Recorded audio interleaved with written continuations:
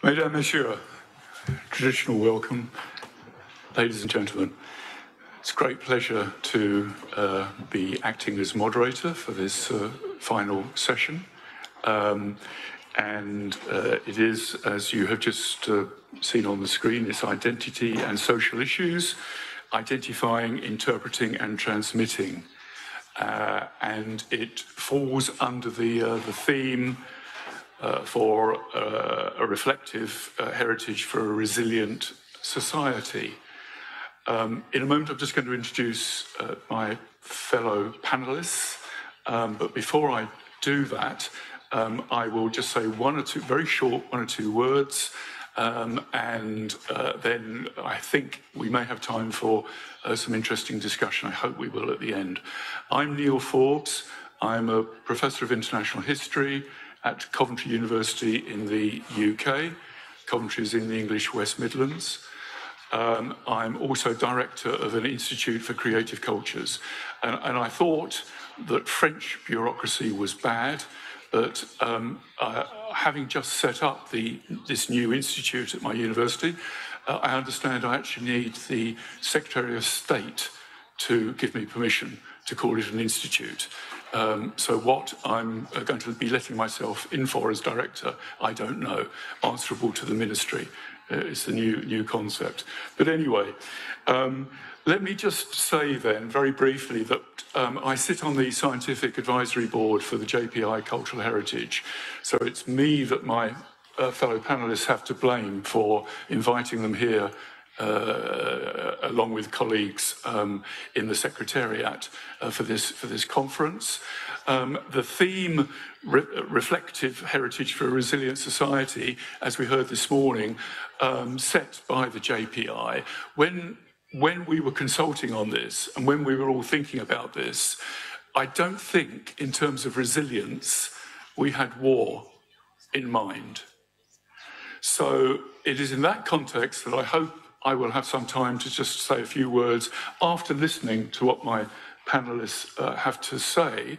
But clearly what we do know is that there is a great deal of heterogeneity, complexity, plurality and diversity in society to which we must give credence, we must listen to, we must engage with different communities, diverse communities. And we must, in our management of cultural heritage, we must ensure that voice is given to those communities and that we engage in effective co-creation and co-production of our cultural heritage. So I'm not going to say any more at the moment, so let me just introduce in the order in which they're going to speak my panellists. We have Inga Birkeland, who's Professor in Human Geography at the University of South East Norway. Inga is talking on world heritage and the challenges of multifocality. Maya Gori is a researcher at the Institute of Heritage Science at the National Research Centre in Italy. And Maya is speaking on what does sustainable heritage mean, the lessons learned from Western Balkan archaeology. Anne Herzog is lecturer in geography at Cergy Paris University. And we'll be speaking on war heritage in Greece and France, discussing negative heritage for the future. And Valérie Teslier is director of La Contemporaine, Paris-Nanterre University. And I think you're also a professor of history as well at Paris-Nanterre. Speaking on Atelier de l'Histoire, a new museum in Paris-Nanterre. So we're going to try and keep to time, so I'll ask my speakers to try and observe 10 minutes each. So we start with Inga. Thanks very much. Thank you. Good afternoon, everybody. Thank you for the invitation. Okay, now you can hear me. Good afternoon, everybody. Thank you for the invitation to present at this important event. At University of Southeastern Norway, we have developed new research and capacity building in relation to the post-industrial region of Rjukan and Notodden. In 2015, the area was enlisted as a UNESCO World Heritage Site. I have two aims with the presentation. I will talk about some inherent dilemmas and challenges regarding complexity and inclusive social development, and I will propose multivocality as a key concept for heritage research for improving practices and policies for cultural heritage management. First, a small glimpse of this World Heritage Site. Where are we? We are in southern Norway, in north of Europe. The geographical area is quite large, covering many objects of the built landscape. 92 kilometers long and highly complex, comprising 97 significant objects, spanning across 3 municipalities and reaching across a population of 22,000 inhabitants. Rjukan and Notodden expresses values associated with the second industrial revolution based in hydroelectric power production industry, transport system and its urban communities.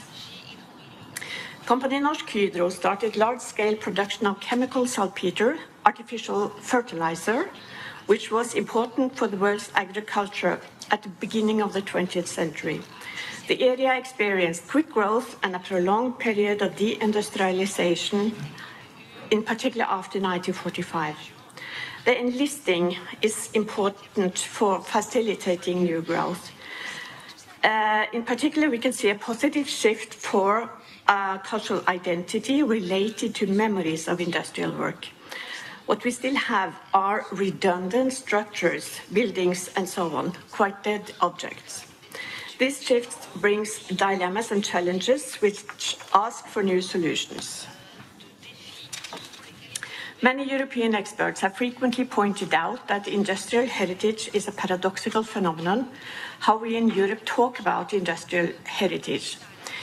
It's very often not valued as cultural heritage, compared to the rich and obvious grand history of European civilization. It has been argued that EU and Europe has not really acknowledged its own modern industrial heritage as cultural heritage.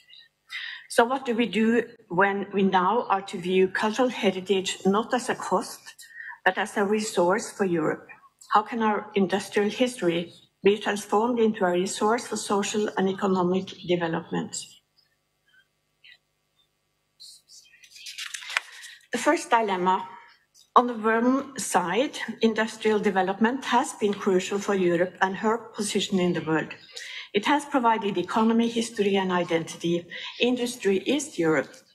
On the other side, the whole of Europe has seen industrial decline. The challenge is to create a future in a context of economic fragility, job loss, and outmigration. As industrial work is present as memory, not work, we have a growing population of young people who do not know industrial work firsthand. Communicating with young people is important here. Recognizing the need for broader and deeper communication across generations, a World Heritage curriculum has been developed for Rjukan and Notodden. This is implemented in public kindergartens, primary and secondary schools, and new research is being undertaken to analyze its implementation. The second dilemma. White coal, hydroelectricity, was crucial for development with huge economic and democratic benefits. Industrialization has created benefits, but also costs, and these costs are unsustainable development and global warming. We have a challenge in narrating the values of industrial heritage with a framing that includes Anthropocene futures.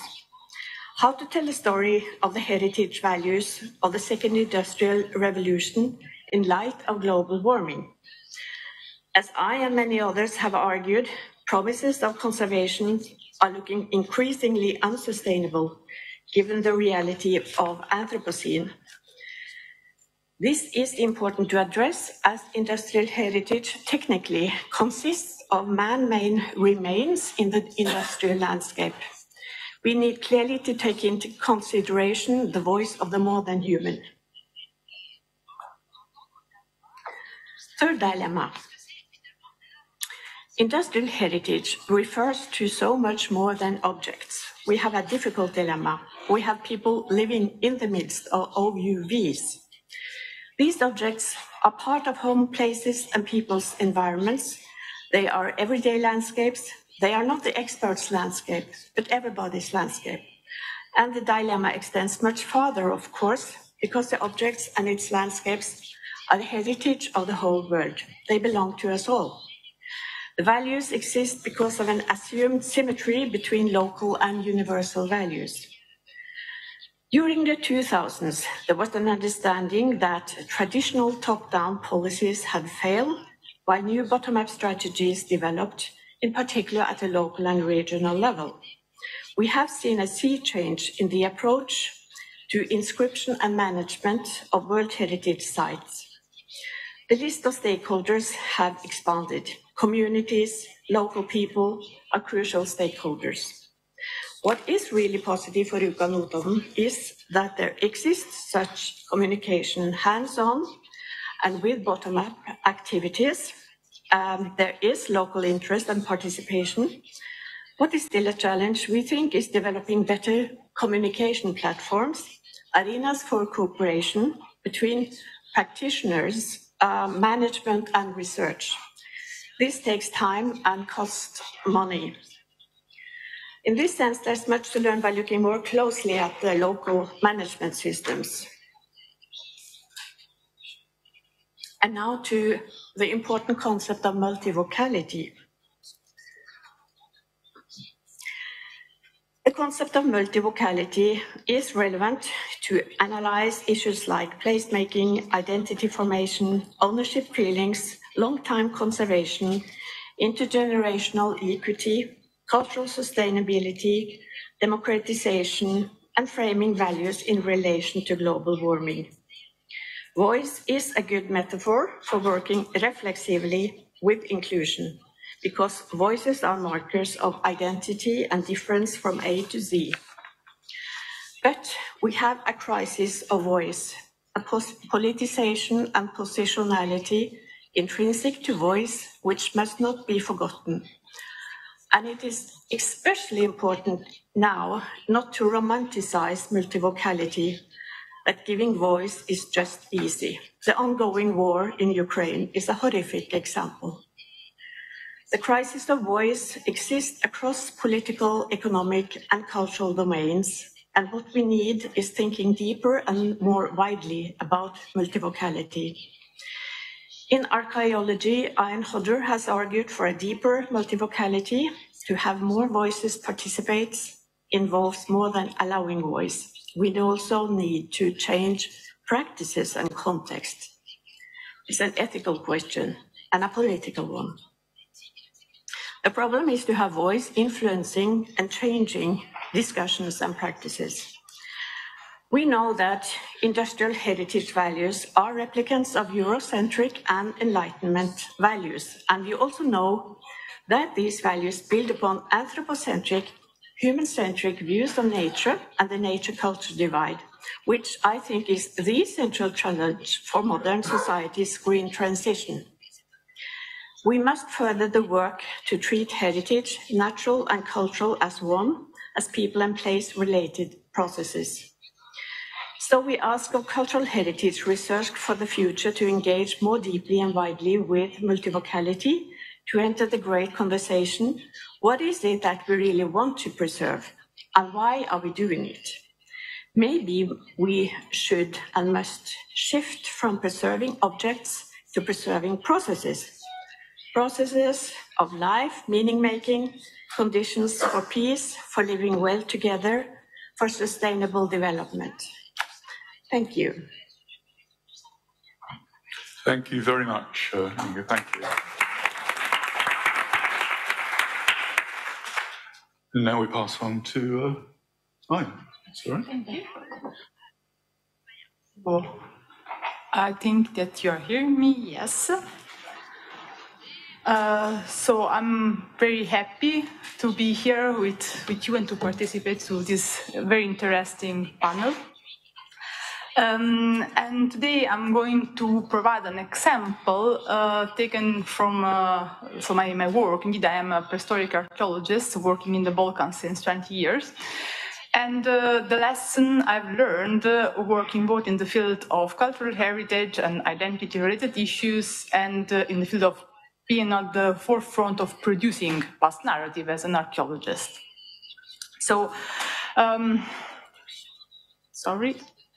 Okay, yes. So I think that Western Balkans, in this case, what is known as former Yugoslavia, is quite an interesting example to test different type of approaches to cultural heritage and archaeological heritage for three main reasons. The first one is because in a relatively short period of time, we can see how different political frameworks are also making use or producing different type of approaches to cultural heritage and archaeological heritage. The second is that, of course, as you all remember, during the 90s war, of course, the use of heritage was paired with political claims. So the war made abundant use of destruction and use of archaeological and cultural heritage. And third, because many of the small archaeological projects after the 90s were using cultural heritage and archaeological heritage as in abstract positive value as mean to foster peacekeeping, and most of those projects actually resulted in completely opposite type of archaeological identity narratives.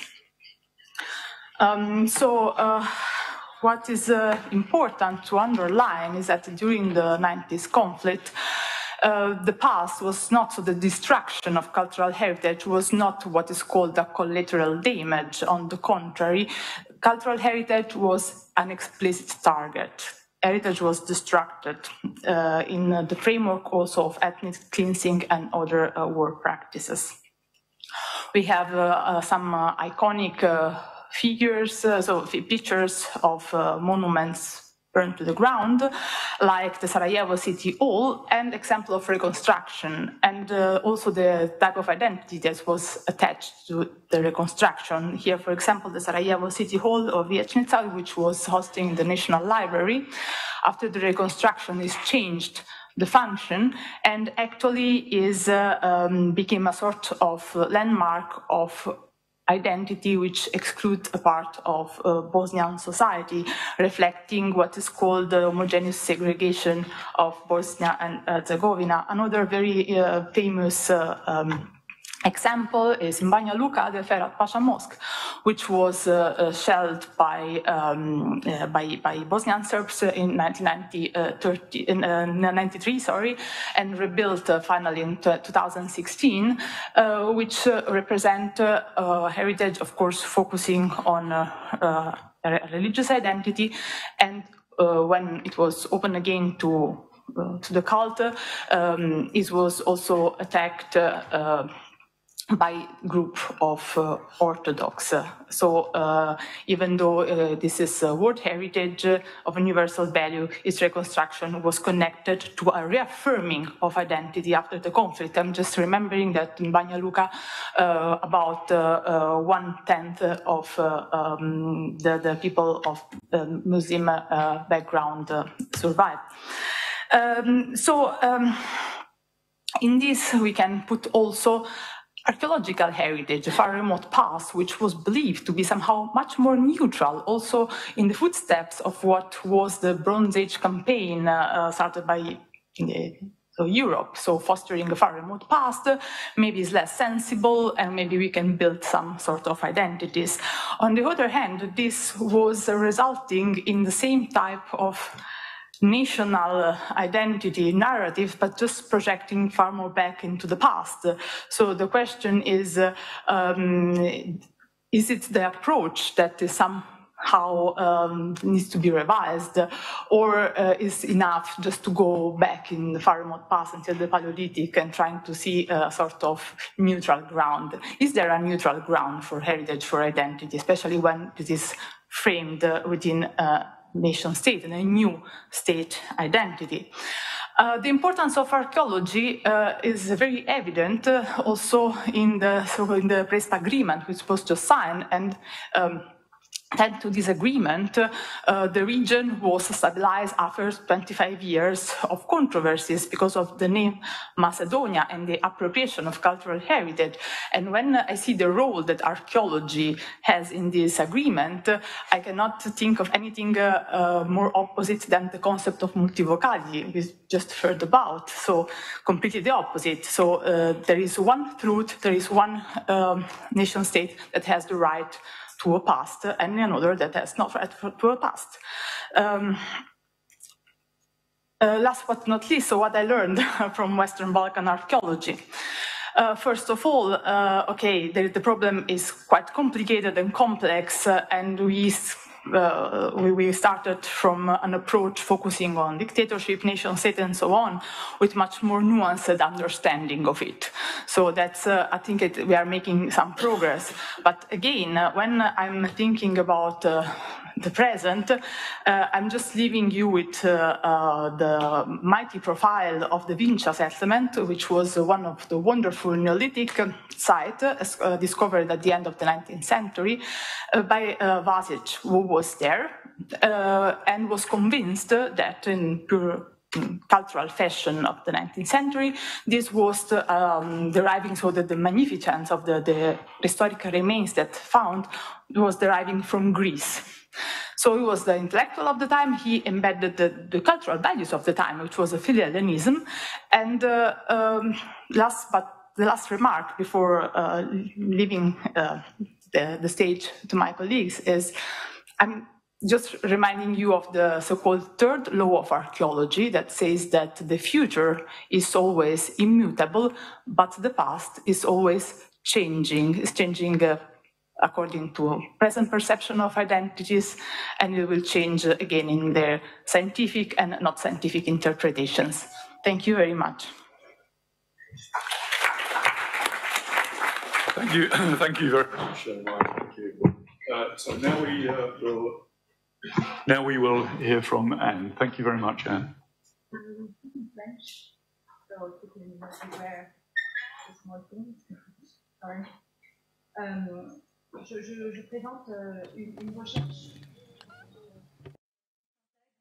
So this is an exploration that's part of my research.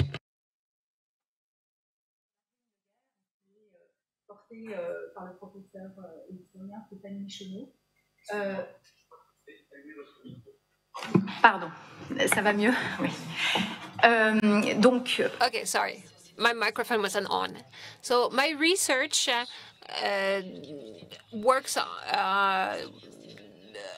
on the work of Stéphane Michonneau on runes, and runes as an artifact, and then how to patrimonialize war heritage in France and beyond in Europe. Nationalism is rising again, which means that the heritage sites that are linked to war, of course, are a challenge. So the idea of our exploratory research is focused on something that is not very well known. It's a Greek war museum, and trying to see their place in Greek current society and beyond in Europe. Of course, it's considered to be as a negative heritage. It's something that has been known. For instance, in 2002, Leon Meeskert.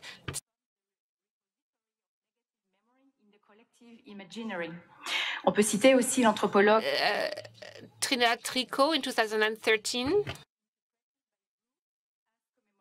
Conflict, trauma and disaster. But I find it very inspiring, very interesting. Sophie Baniche, who's a French historian, in 2011 and 2013 uses the term negative heritage for Auschwitz, and to say that negative has to be looked at. It traces destruction, Shoah, death, slavery, making this negative part of heritage. It means not looking at things, rejecting a human conscience, and trying to really understand human cruelty. So what negativity, what trauma is exhibited in these museums. So there were the two world wars, a large part in Greek. It's not just talking about the war. That's not the reason why it's made negative or trauma. It's usually about heroes and glorious resistance against enemies. It's usually shown in a very positive way in those two war museums. But the reason why we talk about negative heritage is because of the dictatorship. It's not because they were created during dictatorship periods in Greece. It's because the most recent musea reproduce a model of museum that was created during the 1960s and the 1970s, during the dictatorship periods in Greece. So there's sort of a common language in war museums in dictatorship throughout the world. Usually nothing is said during this history, and nothing is said in those museums. So it needs to be a critical look at what can be called negative in these museums and in these societies. So you see here in the different documents that I'm going to show you, we're going to go through this very quickly. You will see that these military museum, there are two periods, main periods, the authoritarian regimes, and something much more recent, 1990s and 2000, where the political and geopolitical context was completely different, Greece being part of the European Union. So the museum I'm talking about are in two main areas. First, in the capital, or spread out throughout the country, but mainly in the border region, in the northern regions, in the regions where there's a threat that still is felt. So the museography that we studied through a multi-site approach led to the following conclusions. Most of these museums are managed by army, and the exhibits, the discourse is about military history. Usually their museology is characterized by the very strong presence of items, of objects, sometimes an accumulation of objects, and usually it stresses victories, military successes in trying to, with the idea of commemorating. What is noticed is that there is nothing about violence, suffering, nothing about the number of victims, no testimonies about suffering, and everything is about shiny weapons, uniforms. It's sort of a patriotic, Hellenistic shrine. And of course, the enemy is always present in both kind of museums. The one for First and Second World War, it's all about the military prowess, how valiant they were in Athens, for instance. It's basically how you could sum them up. So usually the model is very militarized, very centralized. There's an official vision that it's influenced by the army, and of course is directly or indirectly controlled by the army. Let's underline two things. They do not change. They protect and they transmit a model that's been inherited generation and generation. Even newer museum continue with the same militarized model. So the military control is direct or indirect sometimes, because there are partnerships, for instance. Even if there are civil institutions, there are partnerships with the military, and sometimes they talk about something much older, about independence, for instance. There is a museum about that opened recently. And of course, in Greece, since the 1980s or 1990s, and generally in Europe, museums are created different way, where trauma, negative parts has completely renewed museums. Sometimes there were upheavals, they were like cutting something completely different, a cut between a period. For instance, the history of Péronne in France would be a good example of that. So, of course, this great, huge upheaval about heritage players have to expose violence, something that is dissonant. It's a challenge, politically, sociologically, for very different reasons. So, of course, this has very deeply changed these last years in France. It's a shared memory to help construct European identity or for cultural, territorial, or touristic reasons. So, in this context of constant change in museum, the military museums in Greece seem to be a relic, something much ancient, but still find their place in present. Someone, for instance, wrote about their stability, that it's not open, it's some sort of something that cannot be touched, something that cannot be modified, and somehow it links to the work of recent sociologists about the militarization of Greek society.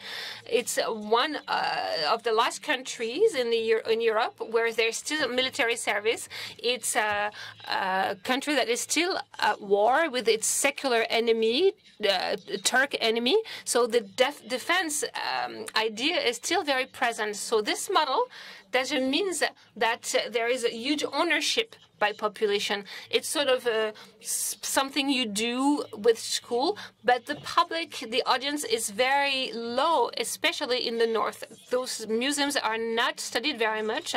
So keeping this model by the military institution that wants to protect, that wants to preserve, but also transmit its ideology seems to be at odds with civil society's expectations in the current Greek context.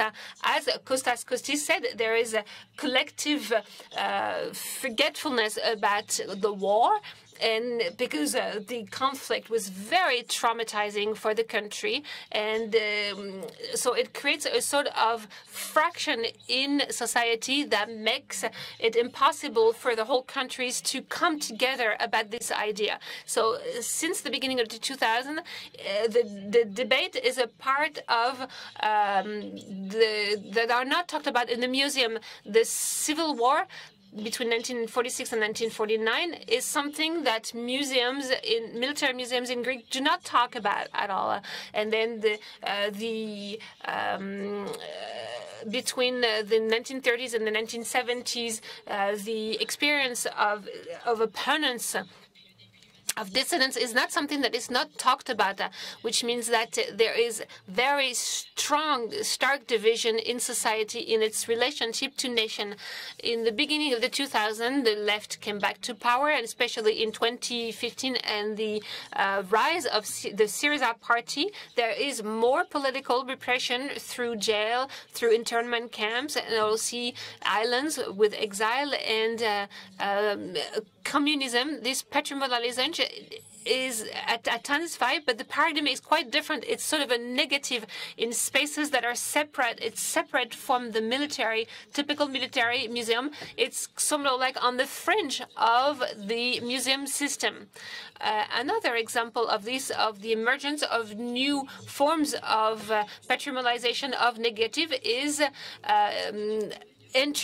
growing interest in martyrs' villages. The example of Distomo, where new ways of creating a heritage that really stresses the victims, and in particular the civil victims. So I'm going to conclude by saying that the Greek example and the negative heritage for the future, what does it mean? What kind of questions, what does it raise? Well, this case shows that it's very difficult to qualify between what is positive and what is negative.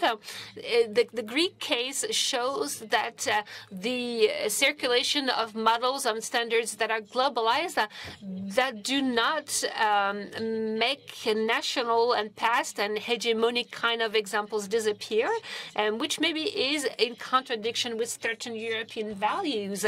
What this case also shows is that in this context, the question can be raised is how do they link to military heritage in Greece? Paris, but also in Europe, in terms of practices and way of narrating the subject.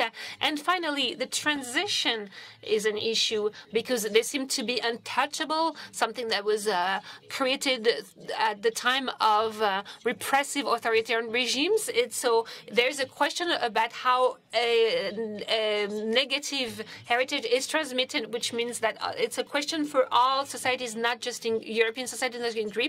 So all of this means that all of this is a very topical, contemporary kind of issues. The role of UNESCO is very important, acknowledging European sites since when they rejected the two funerary sites and the D-Day landing sites were rejected. UNESCO has reflected on this issue, and the last report in 2020 says that it's impossible to recognize, to acknowledge these sites in the World Heritage. So for us, it is a question. It raises the issue, is an issue of scale. What is the community that can think about that? How can we work on the European dimension? And of course, all these questions is of course quite topical in the current context. Thank you very much. Thank you very much. And so our final speaker is Valérie. Thank you, Valérie. Bonjour à toutes et à tous.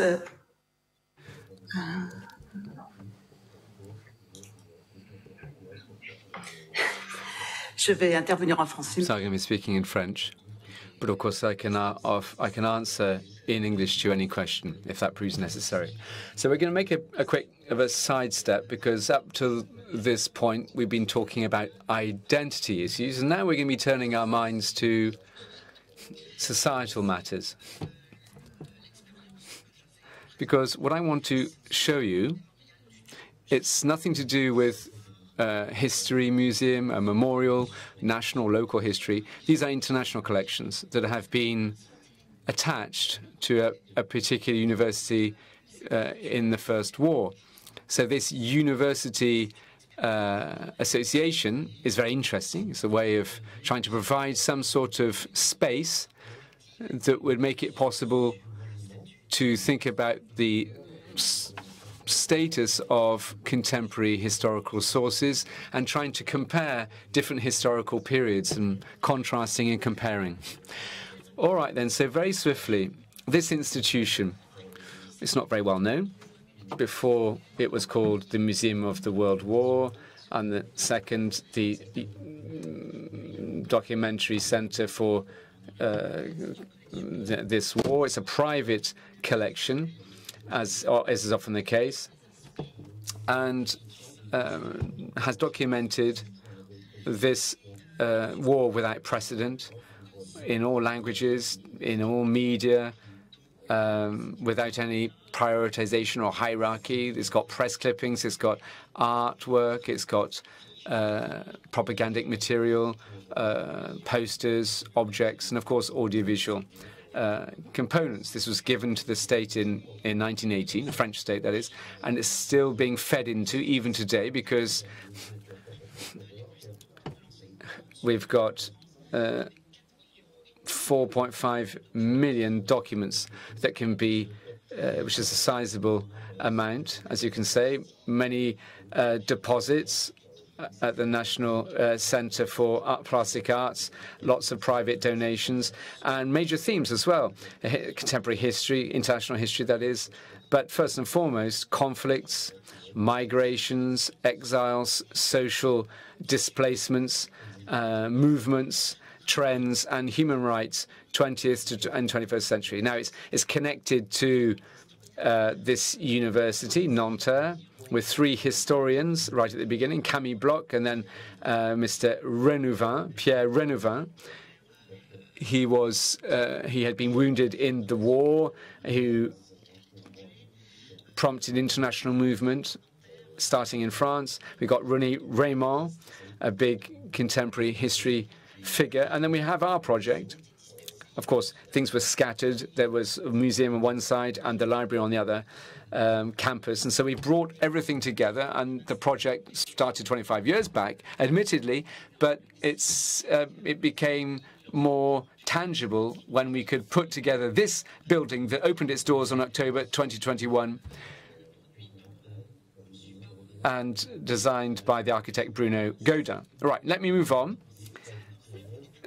So it's an interesting concept because we have a library here, we have an archive centre and a museum. So three ingredients that are intimately linked. The place, of course, is open to everybody. In the ground floor, we have the reading room, and on the first floor, the history workshop area, and, of course, training centres. And that's really what it's all about, training students in a university museum laboratory and make sure that we have mediators, therefore, that can interact, impactful mediators that can interact with the general public. So it's very interesting that it's backed onto a university. It lends this project some impact, and also it's associated to research work, because we have lots of digital humanities programs, lots of action research programs, and then participatory sciences, which may sound a buzzword, but it's very hands-on with us. So the thinking sitting behind this approach, more than approach, in fact, because it's up and running, it's off the ground, we have to think about contemporary usages of history. And what are these? Well, much is made of a heritage, but we didn't want to start with that first off. When this institution was founded, we wanted to look at documents to write history, the pages of history, had to think about cultural heritage, and cultural heritage was pushed to the wayside in the day and maybe has stayed the same. So we've got lots of documents put on the same plane, if you will. Of course, things have changed, usages have changed, and now we're approaching what our colleague mentioned earlier on, a multiplicity of approaches. So we've got culture in there, we've got collective memory. Today, usages are one seeking truth and justice, particularly for Spain. We can think about dictatorships in Mediterranean, what have you. So understanding this complexity and having people understand it. So we have this history workshop, therefore, which lays much emphasis on this collective process, interaction between the various levels within society. We've got historians, we've got archivists, we've also got, of course, people who've got personal accounts of phases of history. What could have this status as a source? Right, so we've got these Zadkine pictures, we can zoom in on them. But, of course, that has different dimensions to it. We've got an artist who's done this in the 1418th war in the trenches, intended for collectors, painters, galleries, but also for his inner circle. But also a testimonial that can be interconnected with other corpuses of historical material and with potential for comparing and contrasting.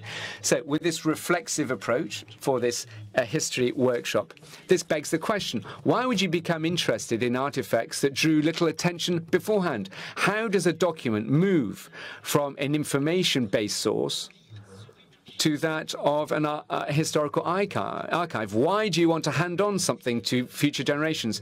And why do we want to write history using all these components and to the benefit of society as a whole and be part of this process? So, as I said, the people that are revolving around this would say that these sources, these statuses, if you will, are part and parcel of a consensus among stakeholders, citizens, people involved in the events, researchers, architects, archivists rather, and librarians. Let's get back to the process then. Let's look at the artifacts of the First World War. We've got these tracks, if you like, propagandic material in those tubes. that were launched into enemy territory. Now, these objects, let's say, that have come down the ages to us, are they souvenirs? Do they bear witness to a collector's curiosity, or that of a historian who says to himself all of a sudden, look, these are sources that will help us better understand something else about propaganda and about the material medium for disseminating propaganda alongside other documents that are featuring here. We've got newspaper material. We've got censorship record books, logbooks that in those days were thrown away. But these have survived. So these sources, a long time left to one side. But we've got other sources. Now, it's been cropped, this picture. It's a bit of a shame. But on the left, we've got a wonderful crystal object. This is an object that was given as a tribute to Marshal Pétain and the Vichy government. And that's what you see a bit of it on the left. It's pictures being cropped. But anyway, this here we see objects that have been distributed by Marshal Pétain, but they were swept under a carpet, and nobody wanted to see them. It was this past that nobody wanted to look at. So this has been in the oubliette for decades, and now we're looking at them differently, because historiographical research that's more multidisciplinary have looked at these objects to yield a multiplicity of different representations. Another point here, we've got the school books of 1920s. Now, these were things that were asked to be done by a rector, Georges Lyon, a person who was very much involved in the Great War and was very much on the ground with the people in the north, and asked schoolmasters to get kids to write about their personal accounts of their life during the war. And for decades, this was left to one side by archivists, but also by historians. Archivists because they'd categorize that as a bit of a strange, weirdo object, something that's not of any great value. And the historians left it to one side because they thought that the children's accounts had been dictated to them by adults, so they were of no historical value. But when you look at those sources, you know, tens and tens of years down the road, you can see that it is the insight of these populations that have been displaced during the Great War. And these children are talking about their daily lives, which is eminently relevant. So a phase of a kind of a sedimentation process, very interesting. And this sedimentation process has changed things in terms of our historical views, in terms of how we can reappropriate the 100th anniversary and historicists' view. All right, then here we've got co-construction, artists, citizens, researchers, students, archivists, and what have you. These are generally digital, feature in that way. How do we pass them on? We've got the digital spaces, but of course questions are asked now about native digital material. And I'll round off on this point. This museum basically it questions the source of history. What can you do to pay testimony and to process and document and to hand on, basically, or shed proper light, instructive light, and to understand with all modern media what all this means and involves? Thank you very much.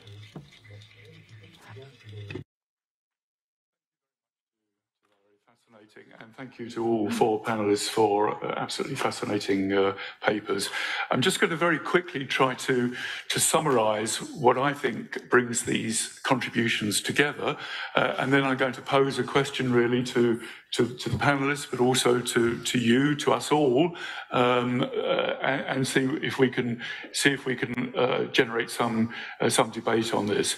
I mean, in terms of identity, it seems to me what is absolutely crucial, what is actually sort of the bedrock of what we're talking about, is the issue and the question of values. When you're talking about identity, it's values. So we heard presentations here this afternoon in terms of industrial heritage, industrial history. You know, this is, and particularly the built environment. I mean, in the UK, we are busily demolishing coal-fired power stations. I mean, coal, although of course it's politically incorrect at the moment, coal absolutely the bedrock of industrial society, industrial heritage, and the impact of that on working lives and memories absolutely crucial. We also heard about the tangled and tortured history of the Balkans and the way in which the question was posed: is there a neutral ground, and how do we go about mediation? The uses and, if you like, the abuses of heritage. Dictatorships, as we know, across Europe, particularly, of course, in Greece, but I think that could apply to my knowledge of Spanish, some Spanish museums as well. A certain set of values portrayed there, but it's what is omitted and left out of that representation.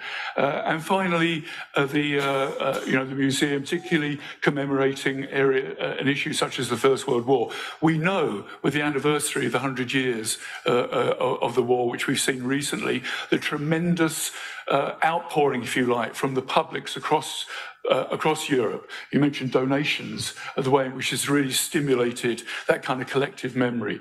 So it seems to me that values is the heart of what we're talking about here. But that begs the question, does it not? Whose values, and how do we negotiate between those values? And it seems to me, and this is the kind of area that I want to be a little bit provocative on, that we need to think about how we are going about defending liberal democratic values. We cannot take this for granted. And it seems to me, that this doesn't just apply to what is happening, to the horrors between Ukraine and Russia. It can apply to our own European countries as well. Liberal democratic values are under attack. Let's make no mistake, from the left and the right in all of our countries. The rise of populism and nationalism is a threat which we have completely overlooked in the last few years. We've been distracted by any number of other issues. So my question to the panelists and my question to you is, how do we go about being more robust in that? We need to give voice and representation to minority communities and minority voices. We must respect that, because that is essential to the defence of liberal democratic values. How do we at the same time give recognition to what you might refer to as mainstream values as well? Because if we don't do that at the same time, we open the door to the populists and the nationalists to say that their own values are not being represented. So I'm sorry if I'm being provocative, but let's see what that stimulates. Anyone from the panel or from you in the audience, please. Otherwise, I'll pick on someone. Yes, Inga. Okay, yes. Sorry about that. Identity values, and how do we go about negotiating different values? It's really the issue, I think, really, really important, whose values are to be voiced and heard and to make a difference. There needs to be a space for conflicting narratives, definitely. And we have to make space for that. I work in teacher education, and we try to negotiate that every day with our teacher students in social studies. It's really difficult and very important, because young teachers are going to teach the young generations of the future about these values and how to deal with different and conflicting values. Also, I think we need to allow for thinking about change in a more dynamic way. We have a tendency to fix identity values in heritage discourse, and we need to allow for thinking about change as natural, as what exists in nature, what exists in society, we know is change. So how do we go about dealing with change? I think that's very important. Thank you, that's tremendous. Sorry. Yes, so I think that a crucial issue connected with values is also the ownership of heritage, and who has the right to own one heritage and how you can share this heritage. So I made this example of the nation states and national narratives that were also built on the material presence of some archaeological remains. And you can just mention the example of Kosovo. Iron Age is embedding like a very specific type of values. So when we would like to understand the value, I think that we need, first of all, yes, to acknowledge the notion of change, and that there is no direct line between the past and the present, which propose a sort of crystallized identity, which is coming from, I don't know, the Bronze Age, Iron Age to the present day. And also we have to make a sort of effort to promote an inclusive and culturally and socially sustainable heritage. And I saw this in the Balkans, which, okay, it's a very big and huge topic, which I tried to summarize, leaving out many important issues. But I think that also the appropriation, what is my heritage and only my heritage, is one of the crucial issues that we need to face and also to abandon, in my opinion. What I would like to add from research on war heritage for now maybe 10 years is that really new values are now associated to war heritage making, to new museographies all over Europe and particularly in France, which I know more. Values of peace, reconciliation, very positive values.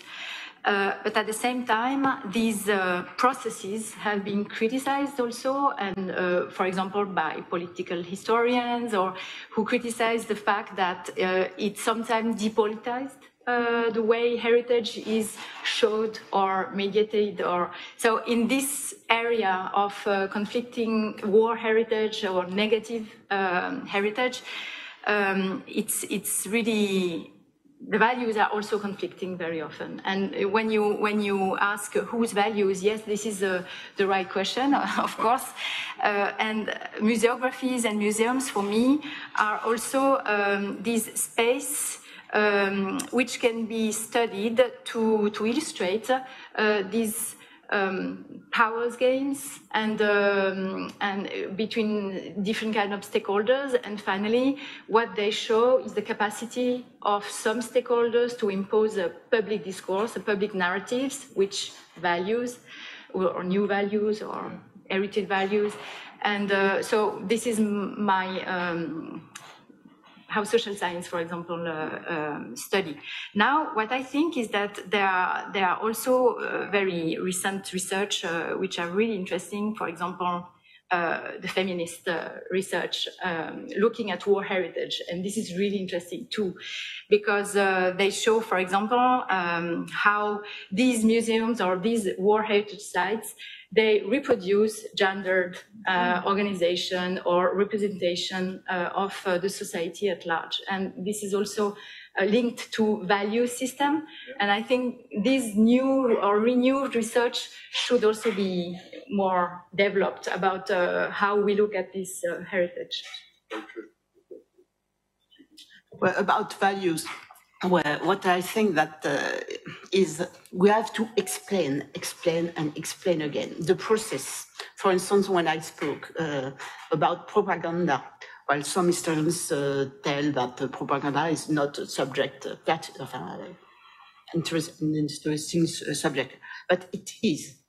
When you see today the propaganda with the war between Russia and Ukraine, when you see that 100 years before, the same process were present. So it's important for us to explain in our museum, in our libraries, right? We have a very important mission with education. Thank you very much. Any questions and comments?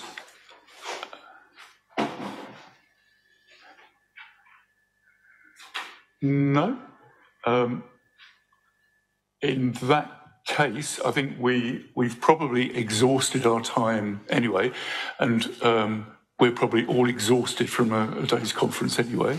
So all that remains is for me to just make one public announcement, and that is, please remember to bring your pass with you tomorrow, tonight obviously, but also tomorrow for the session. I was issued that reminder by the backroom staff, and I think I should give particular tribute to the backroom staff. It's invidious to name people, but Clara has been instrumental in getting us all together. So I would thank the JPI Cultural Heritage colleagues for that. And would you join with me in thanking our panelists for a fascinating session? Thank you.